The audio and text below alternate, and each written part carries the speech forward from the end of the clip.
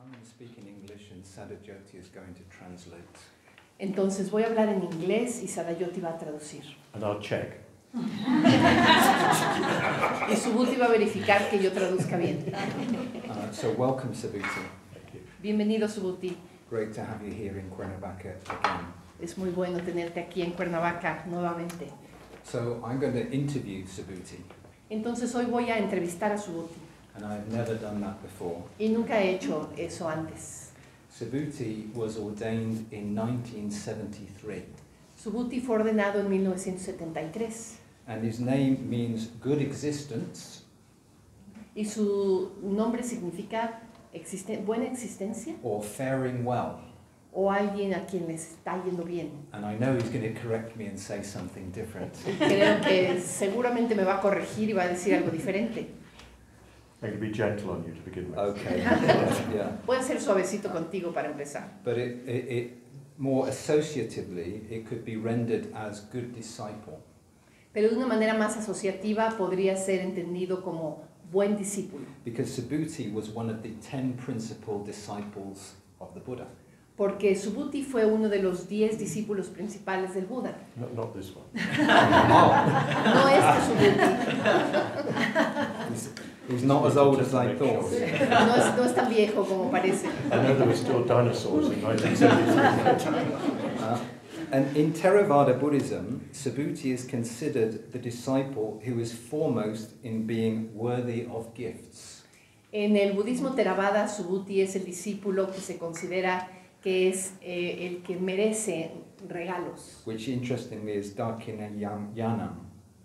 Que interesantemente es Dakinayana, which we just Dakinayana. chanted in the Tiratanavada. Okay. que es digno de regalos. Es una frase que recién cantamos en el Tiratanavandana. He's also the foremost in terms of living remote and in peace. También se supone que es el discípulo que es el más excelente en términos de que vive lejos y que vive en paz. Yeah, and in Mahayana Buddhism, he is considered foremost in understanding emptiness.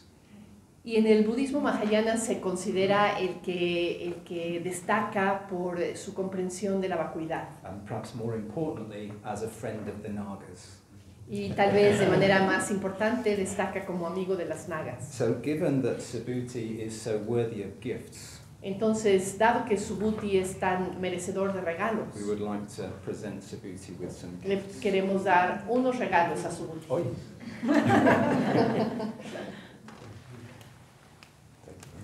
Oh, this is a Cuernavaca Buddha.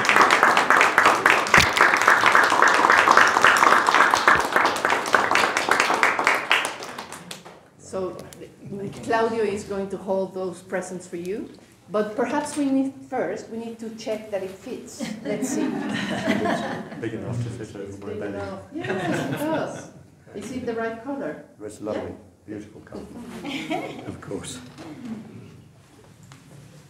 Great, thank you. So welcome, Subhuti. So I'm just going to frame the interview a little bit.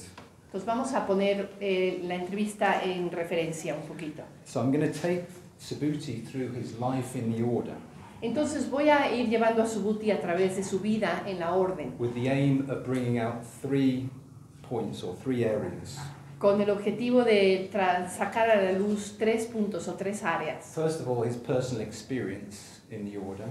Primero que nada, su experiencia personal en la orden. Secondly, his perspectives on and relationship to Sangharakshita, the founder of our order. Después sus perspectivas y su relación con Sangharakshita, el fundador de la orden. And finally, his understanding of how the order and movement have developed during the vast amount of time he has been ordained. 50 years. Y después un poco sobre su comprensión sobre cómo se ha desarrollado la orden y el movimiento a lo largo de los 50 años que ha estado ordenado. As Subhuti just anticipated, he has been ordained for over 50 years. Como recién nos acaba de confirmar Subhuti, él ha estado ordenado por un poco más de 50 años. So we're not going to be able to touch on everything. Entonces, pues no vamos a ser capaces de There's quite a lot recorrer that we'll just leave out. todo este material. Well, it may be better to leave some things out. Algunas cosas las vamos a dejar fuera. But if you're left with questions at the end of the interview, later on we're going to have small groups and you can formulate some questions and then we can put those questions to Subhuti to have some more detail on certain issues. Pero si quedan algunas preguntas después de la entrevista, por supuesto vamos a poder tener pequeños grupos para que ustedes tengan la oportunidad de formular algunas de estas preguntas y después una plenaria en donde puedan presentarle estas preguntas a Subhuti. So let's see how this goes, because Subhuti is also well known for giving detailed answers. Entonces vamos a ver cómo nos va, porque también a Subhuti se le conoce por el hecho de que da respuestas muy detalladas. And also for correcting the questions. También se le conoce por el hecho de que corrige las preguntas a veces. Well, I'd like to begin, Subhuti, but just by asking you to say a little bit about yourself and why you're here in Mexico. Pues primero que nada quisiera empezar, Subhuti, pidiéndote que nos dijeras algo sobre ti mismo y por qué estás en México en este momento. Well, I'm 76 years old. Tengo 76 años. And it's very difficult to say much about myself. Y es muy difícil decir algo sobre mí. Because it's a long life. Porque es una vida larga. Well, I'm by nationality English. Pero soy, mi nacionalidad es inglesa. My father was of Scottish origin and my mother was from New Zealand.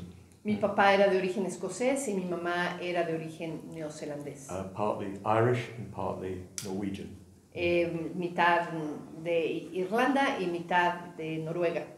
Interesting enough, I've just done my DNA and it's all England, all Britain. Yeah. Interesantemente, recientemente me hice mi análisis de ADN y salió que estoy representado como por toda Inglaterra, por toda Gran Bretaña. Yeah, I was disappointed. I hoped there would be some Mexican blood. Estoy muy decepcionado porque me imaginé que iba a haber algo de sangre mexicana, pero pues no. Yes, so I was born in Great Britain, in England rather. Entonces sí, nací en Gran Bretaña, en Inglaterra. And I've now been involved with the movement for 2/3 of my life. Y ahora he estado involucrado en el movimiento por 2/3 de mi vida. I've officially retired. Oficialmente se supone que estoy retirado. As anybody knows who's retired, that means you really start working. Y como cualquier persona que esté retirada seguramente sabe que es el momento en el que realmente empiezas a trabajar. I live quite close to Adhisthana. Vivo muy cerquita de Adhisthana. Just literally 15 minutes walk around the corner. Literalmente 15 minutos a pie de Adhisthana. But I've just moved there. I used to live up in the mountains in Wales. Recientemente apenas me cambié ahí porque yo solía vivir en las montañas en Gales. I sort of live with a Dharmacharini. Más o menos vivo con una Dharmacharini. We have separate houses, but we live in the same area. Tenemos casas separadas, pero vivimos como en el mismo terreno. The only basis on which I would advise anybody to live with me. La única forma en la que yo aconsejaría a nadie que viviera conmigo. I spend about 4 months or more in India every year. Más o menos cada año paso 4 meses en la India. And the rest of the time I'm mainly in Britain, but partly in Hungary, where I'm working with some Romani people. Y el resto del tiempo lo paso en Inglaterra, aunque también a veces viajo a Rumania o Hungría. In Hungary. Hungría, with, donde trabaja con un grupo de gitanos. Yeah. For the last 3 or 4 years I've been coming to Mexico. I've come 3 times. This is my 3rd time. Por los últimos 3 años he estado viniendo a México. Esta es mi 3ª vez en México. Can't really work out why I'm coming here. Realmente no sé muy bien por qué estoy viniendo a México. I came first of all because I ordained Upekshamati and Nagapriya. Vengo en primera instancia porque yo ordené a Upekshamati y a Nagapriya. And I wanted to check on them. Y quería asegurarme que estaban trabajando bien. But particularly I wanted to rejoice in what Upekshamati, as the founder, had achieved. Pero particularmente quería yo venir como a regocijarme en Upekshamati, que es el fundador de Trirat en México, regocijarme en lo que ha logrado. But I must say that as soon as I came to Mexico, I fell in love with Mexico. Pero quiero decir que tan pronto como llegué a México, me enamoré de México. I loved the Triratna here. Me gusta mucho Triratna aquí. And I've now developed many friends here, so I'm afraid I'm not able to escape. Y bueno, pues ya he desarrollado muchos amigos, así es que pues me da la impresión de que ya no me voy a escapar. I feel that Mexico is one of the most promising fields for the Dharma in the world. Creo que México es uno de los lugares más prometedores para el Dharma en el mundo. I think you have a number of conditions here that are really favorable to the development of Sangha. Creo que hay muchas condiciones aquí que son muy favorables para el desarrollo de la Sangha. I won't go into it now, but I think that the Dharma is of course applicable everywhere. No voy a entrar en detalle ahorita, pero por supuesto el Dharma es aplicable en cualquier lugar. But there's a particular set of circumstances and conditions that really favor the development of the Sangha. Pero hay una serie particular de circunstancias que favorecen particularmente el que se desarrolle una Sangha. So in London in the 1960s, it was a very favorable environment. Por ejemplo, en Londres en los años 60 había una atmósfera muy favorable. I was just talking to Diamant. Apenas estaba yo hablando con Damiant. We were talking about the music of the 60s and 70s. Estábamos hablando de la música de los años 60 y 70. So it was a particularly sort of creative period for young people. Entonces fue un periodo como muy creativo para la gente joven en aquel entonces. And into that Bhante came. Y en el contexto de eso fue que Bhante llegó. So yes, there's particular circumstances and they don't last. Entonces había ese tipo de condiciones particulares que pues son condiciones que no duran tanto. So I want to give a little bit of support to all of you who are working here to develop the Dharma. Entonces pues lo que quiero hacer es dar apoyo a todos ustedes que están trabajando aquí para que se pueda desarrollar el Dharma. And I'll keep coming as long as I'm physically and financially able. Y estaré viniendo tanto como me lo permita físicamente y financieramente. Great, thank you. Is that enough? That is detailed. Thank you. Eso es bastante detallado. Muchas gracias. Well, you just mentioned the 60s there, Subhuti, Yes. and the music of the 60s. Apenas mencionaste los 60s, Subhuti, y la música de los 60s. Let's try to imagine a young Subhuti in the late 1960s. Imagínense a un joven Subhuti hacia el final de los años 60. Or a nearly Subhuti, let's say. O bueno, era casi Subhuti. I don't need to, I've seen photos. No sé si han visto fotos. ¿Qué dices? Yeah, I've seen photos, Tú has yeah. visto fotos. So, what inspired you to look for the Dharma around that time? ¿Qué fue lo que te inspiró a buscar el Dharma en aquel entonces? Well, of course, it was Bob Dylan and the Beatles. Bueno, por supuesto que fueron Bob Dylan y los Beatles. The Beatles. Beatles, así se dice en español, los Beatles. So, just to give a little bit of background, I'm sorry to prolong this, but I was brought up as a Christian. Voy a dar un poquito más de contexto. Discúlpame por prolongar esto, pero bueno, yo crecí como cristiano. And the Church of England, which is the closest to Catholicism of the Protestant churches. En un contexto que es el contexto anglicano, o la Iglesia de Inglaterra, que es dentro de los grupos protestantes el más cercano al catolicismo. But when I was about 17, I realized that I'd been ringing God's number and he hadn't been responding. Pero cuando tenía yo alrededor de 17 años me di cuenta que había estado yo llamándole en su número a Dios y pues no respondía. And that I didn't actually believe in him. Y me di cuenta pues que no creía yo en Dios. But I knew there was something more to be lived for. Pero sabía que había algo más por lo que vivir. And I had a quite strong feeling that I was not happy to live just a conventional life. Y estaba yo seguro de que no estaba yo contento simplemente con vivir una vida convencional. My parents were very good. I had a middle class upbringing, so not wealthy, but not poor. Y mis papás fueron muy lindos. Yo crecí en una familia como de clase media, no teníamos tanto dinero, pero tampoco éramos pobres. I never worried about money, yeah. Nunca tuve que preocuparme por el dinero. But I wanted to find, well, why am I here? What am I doing in this life?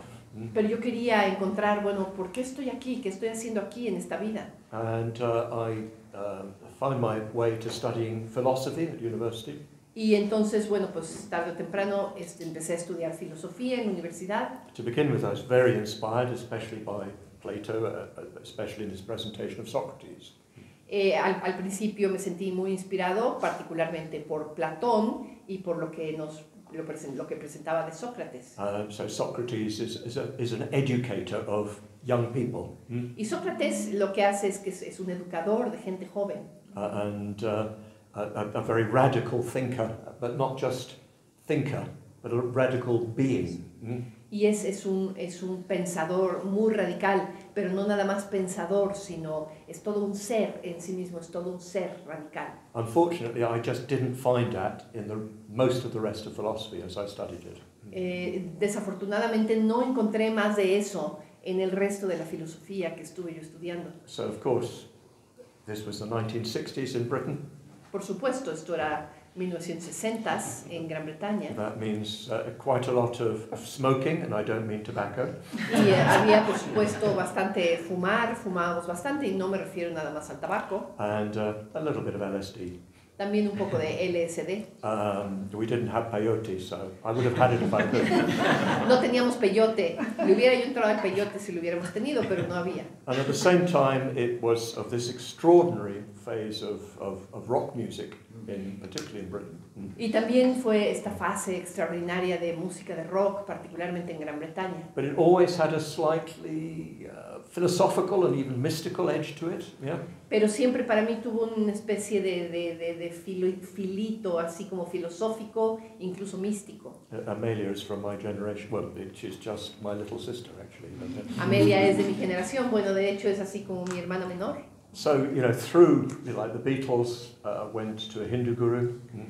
A través de los Beatles llegamos a los gurús hindús.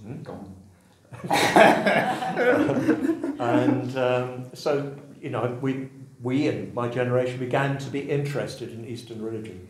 Y así fue como yo y las personas de mi generación nos empezamos a sentir interesadas por las religiones orientales. When I read some of the Buddhist scriptures, I immediately recognized what I'd seen in Socrates, but on an even higher level. Y cuando yo empecé a leer algunas de las escrituras budistas, yo inmediatamente reconocí lo que había visto en Sócrates, pero a un nivel mucho más alto. And I began to look for somewhere to meditate. Empecé a buscar entonces algún lugar en donde meditar. And eventually I found my way to a small shop in the centre of London. Y bueno, tarde o temprano me encontré yendo a una pequeña tienda en el centro de Londres. Of course, I was reading a lot of Buddhism. I read 3 Pillars of Zen. Yeah. Y ya había yo leído un poquito de budismo. En aquel entonces había leído los 3 pilares del Zen. Philip Kapleau Roshi. De Philippe Kapleau, el Roshi Philippe Kapleau, que fue maestro de Amelia.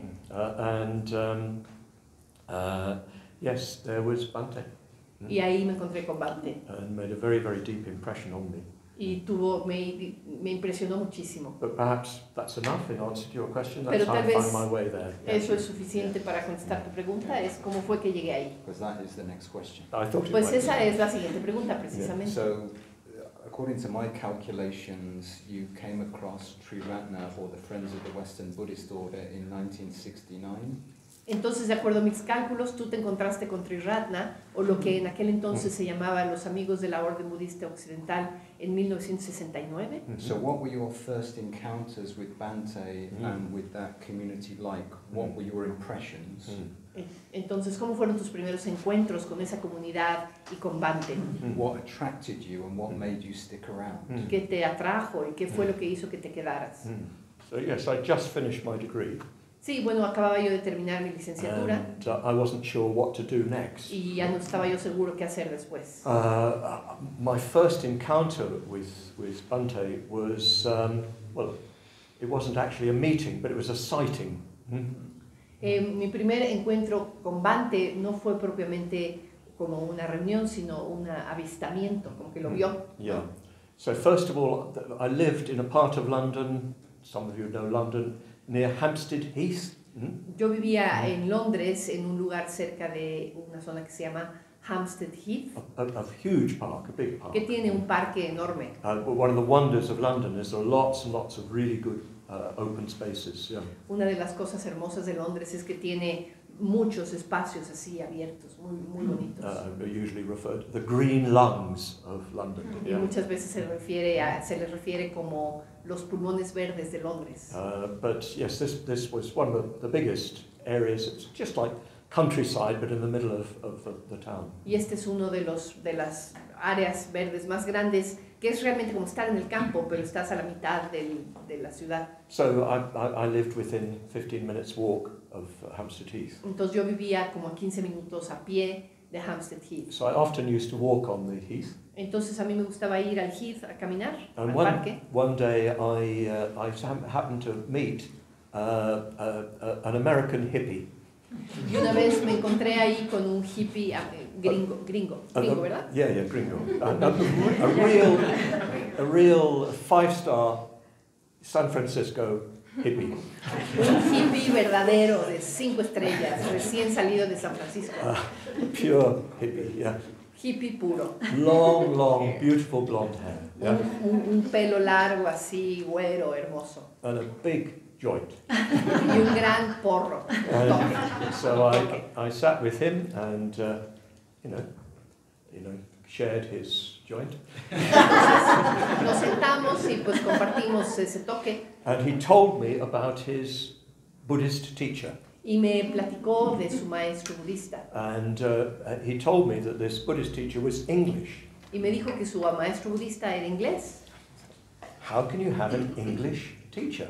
Y yo le pregunté, ¿cómo puedes tener un maestro inglés? A Buddhist teacher must be Asian. Yeah? Un maestro budista tiene que ser de Asia. But yes, he told me about him. So that was my first sighting of Bhante, as it were. Entonces, esa fue, me estaba hablando de este maestro que era Bhante. Entonces, esa fue mi primera aproximación, digamos, a Bhante. So around that time, separate incident, I was coming back from the Heath.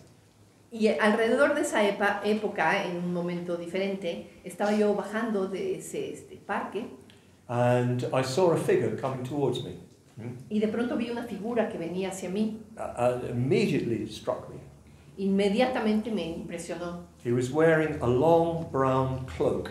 Estaba usando una especie de capa, una capa larga, café. Which was sort of held closed at the front. Que la estaba agarrando así como la estaba cerrando aquí enfrente. But as he walked, I could sort of see flashes of orange underneath. Yeah. Pero conforme caminaba, yo me daba cuenta que había algo como anaranjado aquí debajo. He had very long hair. Tenía el pelo muy largo. Big sideburns. Tenía unas patillas así súper peludas. And yet he was obviously a man in his 40s, yeah? Y era un hombre como en sus 40s. Now at that time in London there were people dressed all over in many different ways. En aquel entonces en Londres había gente que se vestía de todas formas, de todos tipos de maneras. Like Salvador, he's a leftover here. Bueno, pues, también tenemos a Salvador que se vuela la barba en ese sentido. But you didn't see older people dressed like that, yeah? Pero no veías gente mayor vestida así. And English people, yeah? O personas inglesas, ¿no? So immediately my attention was drawn. Entonces inmediatamente me atrajo mi atención. I can see it now as if it's happening in front of me, yeah? Puedo verlo en este instante como si estuviera sucediendo en este instante. And then I noticed his manner. Y después me di cuenta de sus maneras, su forma de moverse. He was moving quite quickly. Se estaba moviendo como bastante rápido. But not hastily. Pero como sin prisas. Not busily, yeah? No como si estuviera así como muy ocupado. Very sort of collected in himself. Yeah? De una manera como muy recogida en sí mismo. I didn't know what to call it then, but I suppose what I now call mindful. No supe cómo llamarlo en ese momento, pero es lo que ahora llamaría estaba atento, estaba en atención consciente. And not just, for those of you who know your Sanskrit and Pali, not just smriti, but samprajanya, purpose, yeah? Y para aquellos que conocen estos términos en Pali o en sánscrito, no nada más Smriti, sino también Saprajanya, que tiene que ver con un sentido de propósito. He knew who he was, he knew where he was going. Él sabía quién era y sabía dónde iba. He was very self-possessed. Alguien que estaba como muy en posesión de sí mismo. So it made an immediate impression of me, just in passing. Y entonces me hizo una impresión muy fuerte, nada más al cruzarme con él. And my impression was, this was a really grown-up person. La sensación que tuve fue, esta es una persona verdaderamente madura. Because you know, when you're young, you sort of first of all have the illusion that adults are grown up. Porque ya sabes, cuando eres joven, de pronto tienes esta ilusión, ¿no?, de que los adultos son personas maduras. But when you begin to get closer at their age, you realize they're all big babies. Yeah. Pero en la medida en que tú mismo vas creciendo, te vas dando cuenta de que todos estos adultos somos pues como bebés grandotes, ¿no? I mean, be a little harsh, but you know what I mean. Yeah. Estoy siendo un poco duro, pero ya saben a lo que me refiero, ¿no? And the impression immediately was, yes, this is a man. Yeah. Entonces mi impresión fue sí, este sí es un hombre. Of course, you know, I didn't know what it meant. I didn't know what to do about it. You know? Por supuesto, en ese momento no sabía qué significaba todo eso, no sabía qué hacer con todo eso. So probably a little bit later than that, I was living with a young lady. Y pues un poquito más tarde, un poquito después, estaba yo viviendo con una mujer. Marichi, some of you know her from Cambridge. Se llama Marichi, algunos de ustedes la conocen, de Cambridge. We've both passed on to other people. Ya ambos hemos tenido otro tipo de relaciones después. And she heard a program on the BBC. Y ella había escuchado un programa en la BBC. There was a daily program called Woman's Hour. Había un programa que se llamaba La Hora de la Mujer. A lot of it was about sewing and cooking and, you know, women's things. Yeah. Mucho tenía que ver con coser y cocinar, y ya saben, cosas de mujeres.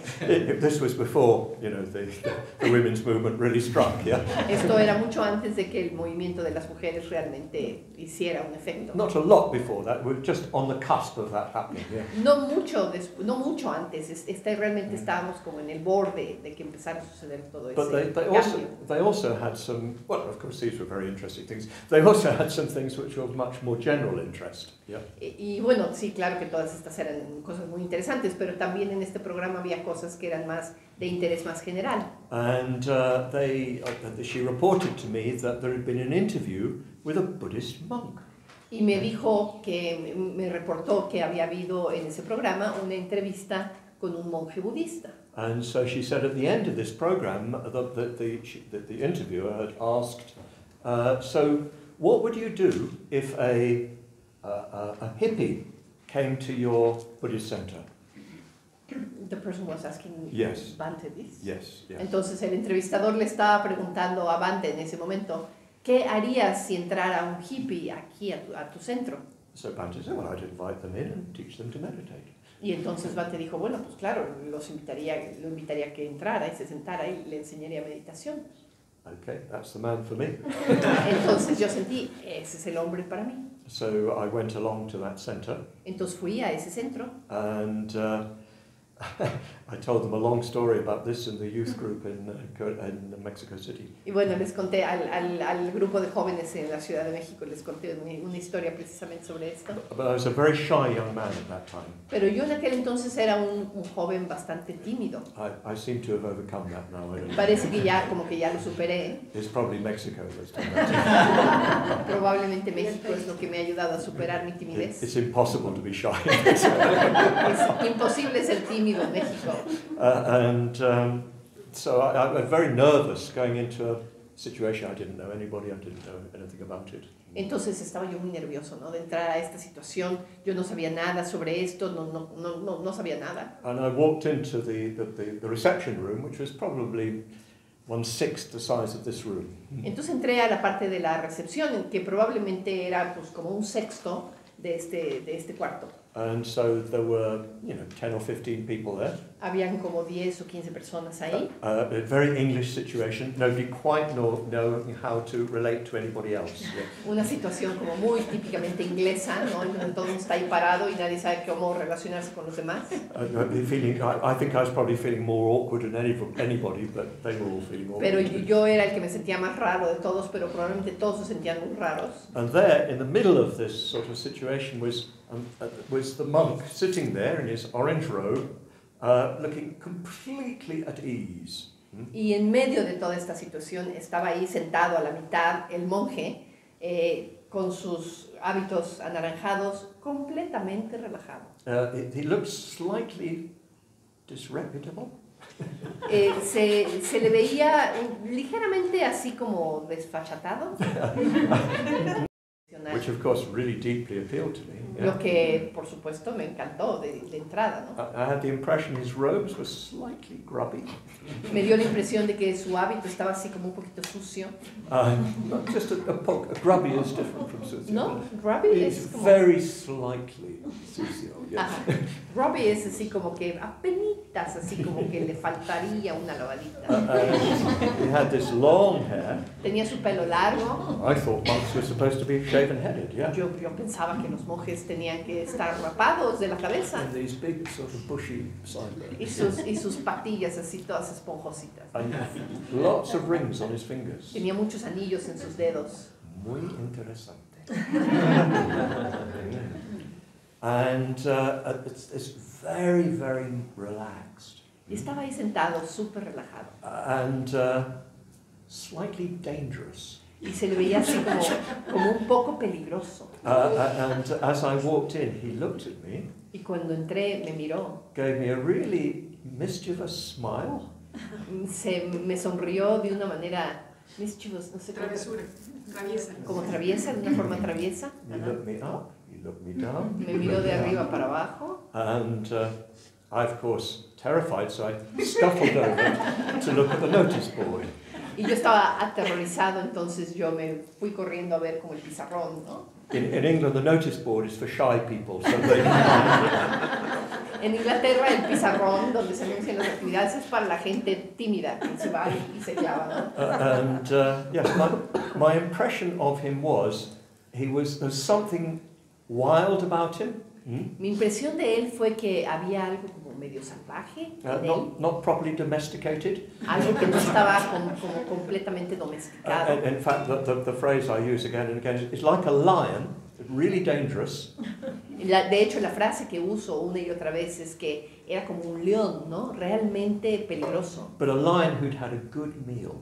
Pero un león que acababa de comer bien, So no tenía hambre. He wasn't going to eat you, yeah. Entonces no te iba a comer. So yeah, but I hope that this communicates something to you. Yeah? Espero que esto les comunique algo a ustedes, He ¿no? wasn't conventional. No era una persona He was convencional. quite at home in his own skin. Estaba en casa, ¿no? Dentro de sí mismo. We then went in for the meditation. Después, bueno, entramos a la meditación. He led the mindfulness of breathing. Él dirigió la práctica de atención plena a la respiración. Instantly I got into dhyana. Instantáneamente yo entré en una experiencia de dhyana. Took me several years to get back there. Me tomó varios años poder volver a tener otra. But there's something about the mood he created that just lifted me. Pero into había that algo state. como de la atmósfera que él creaba que me elevó a ese estado, ¿no? Whether it was that time or a few days later, a few weeks later, there was a question and answer session after the meditation. Después, no sé si en esa ocasión o unas semanas más tarde, hubo una sesión de preguntas y respuestas después de la meditación. And it was quite a small room. We were all sitting around the walls. Era un cuarto pequeño, entonces todos estábamos sentados así cerca de las paredes. And Bante was just sitting 10 feet, what's that, 3 meters in front of me. Y Bante estaba sentado 3 metros enfrente de mí. And he was answering questions. Estaba contestando preguntas. Just like a virtuoso, yeah. Como un virtuoso. Any question he was given, he would make sense of it, say something that was deeply relevant and that touched one. Y cualquier pregunta que le hacían, encontraba el sentido de la pregunta y la hacía relevante y la contestaba de una manera muy completa. So that you, I felt this isn't Buddhism. Y yo lo que sentí es, bueno, esto no es budismo. He's just talking about life and my life, yeah? Él simplemente está hablando de la vida, está hablando de mi vida. And he was clearly very well read. Claramente era una persona que había leído mucho. In English literature, but world literature too. En la literatura inglesa, pero también en la literatura universal. He was very cultured, so he knew artists, he knew philosophers, he knew poetry especially. Él era un hombre muy culto, entonces sabía de artistas, sabía de filósofos, sabía de poesía particularmente. So I said, I don't have to leave my culture. Entonces yo sentí, no tengo que dejar mi cultura. I can take my culture further, as it were, yeah? Más bien lo que puedo hacer es llevar mi cultura más allá. Anyway, he was talking. Entonces, bueno, él estaba ahí hablando. And I was watching him. Y yo lo estaba mirando. Sort of like, who is this man? Y yo lo miraba y me preguntaba, ¿quién es este hombre? ¿Quién es este hombre? I must have been sort of looking at him quite intensely. Y seguramente lo estaba viendo de una manera así un poco intensa. And he started looking back. Y entonces empezó a mirarme de regreso. Now in England, don't look at people too long in the eye. En Inglaterra es de mala educación ver a la gente derecho en los ojos. You could be arrested for that. Te pueden arrestar por hacer eso. So that you catch somebody's eye and you look away, yeah? Generalmente cuando te encuentras con la mirada de alguien más, tú volteas para otro lado, ¿no? Anyway, he looked at me. Pero él me miró. I looked at him. Yo lo miré. He looked at me. Él me miró. I looked at me. Yo lo miré. He looked at me. Él me miró. And I couldn't take it any longer. Y yo ya no pude más y volteé la mirada. But the sense I got was, okay, here I am, there you are. Yeah. Pero el sentido que tuve, la sensación que tuve fue una sensación como de encuentro, de decir, mira, aquí estoy, aquí estás tú, aquí estoy yo. Let's meet. Yeah? Encontrémonos, Let's really enter into communication. Entremos en comunicación. And yeah, quite challenging, but Fue also very welcoming. Fue muy retador, pero a la vez me hizo sentir muy bienvenido. Of course, I was terrified because I felt he could see my deepest soul. Y por supuesto estaba yo aterrorizado porque sentía que él podía ver mi alma más profunda, Including all my sins, incluyendo todos mis pecados, which of course were pretty petty, but there we are. que por supuesto eran muy chiquitos, pero bueno, ahí estaban. But really from then on, I was hooked. Yeah. Pero desde ahí en adelante me sentí como enganchado. I told my friends, oh no, I'm not going to join them. Yeah. Y yo le dije a mis amigos, no, yo no me voy a unir a este grupo, no. But actually, I'm still here. Pero aquí sigo, ya ven. And never a backward glance, but not much of one anyway. What? Not much of a backward glance. Sí, no sé cómo traducir eso que dijo. Uno ha visto hacia atrás mucho. It means not regretting. Que no te arrepientes de eso, sí, claro. So we heard a bit about how you came across Bante for the first Well, time. you did ask, yeah. Entonces, bueno, ya nos platicaste un poco de cómo te encontraste con Bante la primera vez. And you were ordained in November 1973. Y después te ordenaste en noviembre de 73. Yeah. Can you say something about the circumstances of your ordination and ¿Puedes how it decirnos, impacted on your life? Yeah. ¿Puedes decirnos algo sobre las circunstancias en las que te ordenaste y cómo impactó esto tu vida? It wasn't entirely clear at that time what the order was or what ordination meant and so on. En aquel entonces no estaba para nada claro qué era la orden y qué significaba la ordenación. And at a certain point, Bante announced that he was going to leave the center in the hands of the then order members. En un cierto momento, Bante anunció que iba a dejar el centro en las manos de unos miembros de la orden que ahí estaban ya. And he went off to the west country of Britain. Y entonces se fue hacia el oeste de Gran Bretaña. He had a small chalet on a cliff above the English Channel. Estaba en una pequeña cabañita, en un acantilado que daba hacia ¿cómo se llama?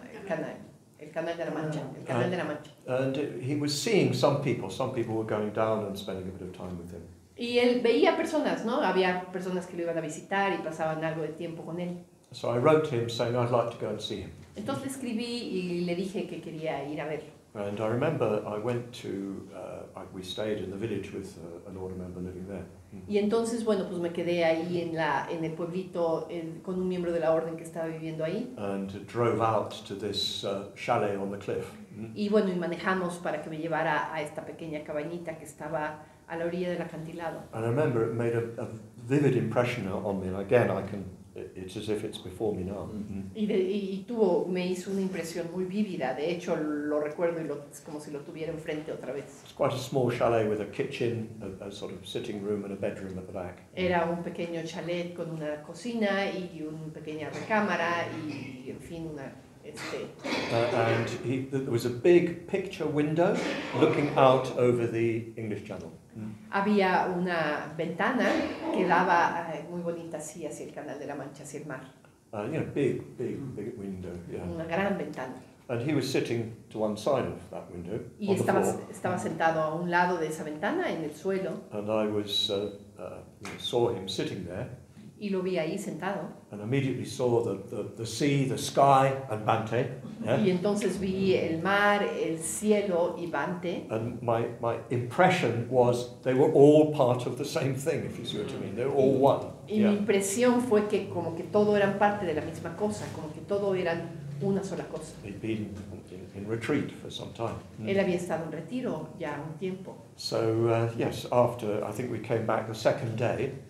Y luego regresé el segundo día. And I had a personal communication with him. Y tuve una comunicación más personal con él. And without any thought, I found myself saying, I suppose I'd better ask for ordination. Y sin haberlo pensado, sin haber cruzado un pensamiento por mi mente, me encontré a mí mismo diciendo, supongo que mejor estaría que yo pidiera ordenación. So Bante said, okay.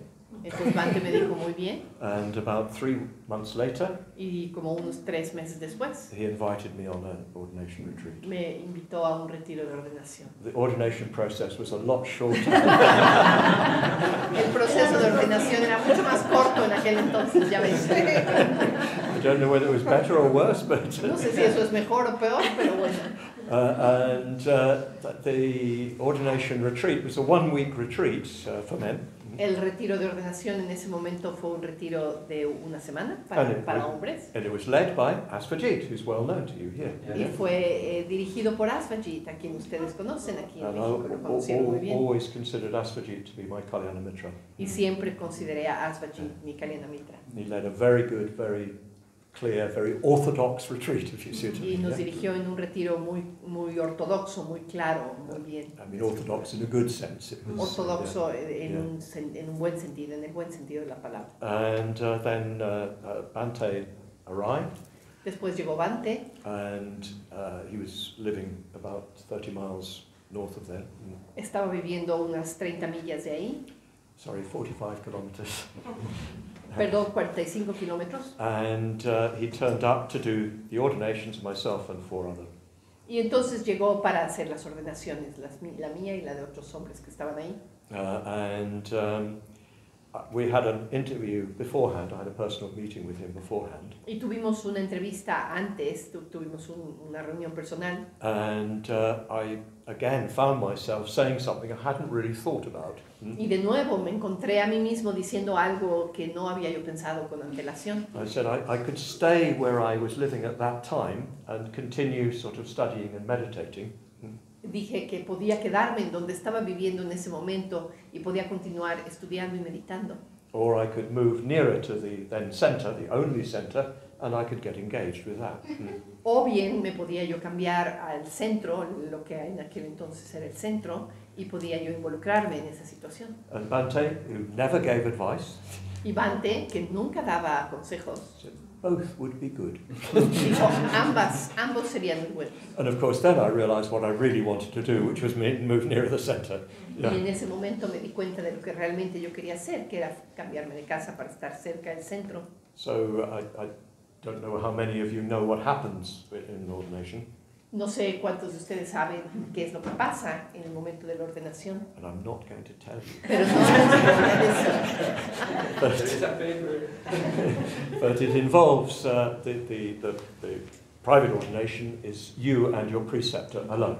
Pero involucra, bueno, primero una ordenación privada, en donde estás tú con tu preceptor privado a solas. And I remember going into the room where the private ordination was being performed. Y me acuerdo que entré al cuarto en donde se iba a llevar a cabo la ceremonia de ordenación privada. And Bante was just sitting there beside the shrine. Y estaba el Bante sentado a un lado del altar. It's quite interesting, as I'm talking, I'm realizing I'm actually seeing all this in my mind. Yeah? Es bien interesante, ahorita que estoy hablando estoy como que viendo todas estas imágenes en mi mente. These are the most important moments in my life. Es algunos de los momentos más importantes de mi vida, sin duda. And the impression I had, Y la impresión que tuve, it wasn't Bante in a personal sense. It No. was sort of the monk, if you like. Yeah.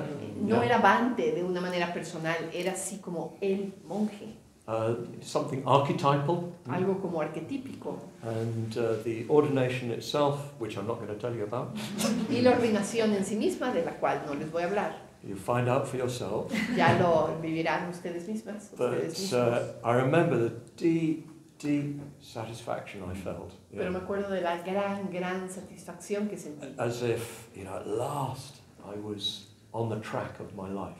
Como que sentí que por fin estaba yo en el camino que quería para mi vida. This is what I was born for. Esto fue para lo que yo nací. And he gave me the Vajrasattva practice. Me dio la práctica de Vajrasattva. I'd never met the gentleman before. Nunca había conocido a ese caballero. And I certainly had great difficulty in pronouncing the words. Yeah? Y que claramente tenía yo bastante dificultad simplemente con pronunciar las palabras. The 100-syllable mantra is quite complicated in a way. Yeah? El mantra de 100 sílabas es bastante complicado, de alguna manera. It just sort of blew me away. Yeah. Y me impresionó muchísimo. And then he told me my name, Subhuti. Después me dio mi nombre, Subhuti. Now there's a little backstory there. Can I tell the backstory? Hay una historia como lateral ahí. ¿Puedo hablar de una historia lateral? So my very first retreat, Mi primer retiro, I went to the town I was asked to go and pick somebody up because I had a car. fui al pueblo a recoger a una persona porque yo tenía coche, entonces me pidieron que fuera a recoger a una persona. Later I realized it was one of the people I was ordained with actually. Yeah. Más tarde me di cuenta, bueno, es una de las personas con las que me ordenaron. Chintamani, who's a painter. Se llama Chintamani, que es un pintor. But anyway, before I went to pick him up, I went to a small second-hand bookshop. That was my habit. Pero antes de recogerlo a él, pasé por una tienda, una librería de segunda mano, que era uno de los hábitos que yo tenía, ir a este tipo de librerías. And I found a copy of a translation of the Heart Sutra and Diamond Sutra. Y me encontré una copia de unas traducciones del Sutra del Corazón y del Sutra del Diamante. And the next day I was sitting in the garden in beautiful sunshine, yes, in England. Y al día siguiente estaba yo sentado en el jardín con un sol hermoso, sí, a pesar de que estábamos en Inglaterra. When I was first getting involved with the movement, the sun was always shining. Por alguna razón, cuando yo apenas me estaba involucrando con el movimiento, el sol siempre estaba brillando. So I was reading this book, Entonces estaba yo leyendo este libro, not making very much of it. no estaba yo agarrándole mucho la onda. So if you know anything about the Diamond Sutra, you'll know that it's a dialogue between Subhuti and the Buddha. Y si conocen en alguna medida el Sutra del Diamante, recordarán que es un diálogo entre Subhuti y el Buda. You can't say exactly a dialogue. No puedes decir exactamente que sea un diálogo. Because it's a bit like a Socratic dialogue. The person he's dialoguing with says, yes, you're right. It's so. Porque es como un tipo de diálogo socrático en donde la persona con la que se está dialogando simplemente dice, sí, ¿a poco? But anyway, I was looking at this book. Pero bueno, estaba yo mirando este libro. And a shadow fell across the page. Y de pronto vi una sombra que caía sobre la página. So I looked up. Volteé para arriba. And there was Bante just standing behind me. Y ahí estaba Bante parado detrás de mí. Just looking at what I was reading. Estaba mirando lo que estaba yo leyendo. And when I looked up at him, he gave me a very big grin. Y cuando lo volteé a ver, me sonrió así grande, una gran sonrisa. A grin is a bit different to a smile, isn't it? ¿Sí? Yes, Un grin es algo ligeramente diferente de una sonrisa. ¿Cómo dirías? Una slightly mueca. naughty, isn't it? Una mueca sonriente, medio traviesa. He'd got something in his mind. Como que tenía algo en mente para mí. So 4 years later, when I was ordained, I got the name Subhuti. Sí, 4 años después, cuando me ordenó, me dio el nombre de Subhuti. So maybe Bante decided then. Entonces creo a veces que Bante en ese momento decidió. But that day lives in my mind, lives in my heart forever. Pero ese día, ese momento vive en mi corazón para siempre. It's the crucial moment in my existence. Es el momento crucial en mi existencia. And everything led up to that, and everything led away from it, if you see what I mean. De alguna forma todo llevó a ese momento y después todo se desprendió de ese momento. And it's not just that the memory of it is alive in my mind, the feeling of it is alive in my Y no mind. nada más que el recuerdo está vivo en mi memoria, está vivo también el sentimiento. And it's very difficult to describe the sort of deep satisfaction and sense of having arrived on solid ground. Y es muy difícil describir este sentido como de una satisfacción profunda y esta sensación de haber llegado a tierra sólida. I was 25 at the time. Tenía yo 25 años en aquel entonces. Extremely fortunate to have encountered the Dharma and been able to commit myself so young.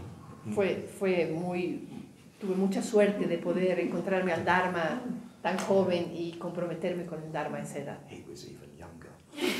Nagapriya era incluso más joven cuando él se comprometió. But I think probably most order members will say something very similar about their own ordination. Pero creo que probablemente la mayor parte de los miembros de la orden dirán algo similar de su propia ordenación. Because it's the point at which you set the direction of your life.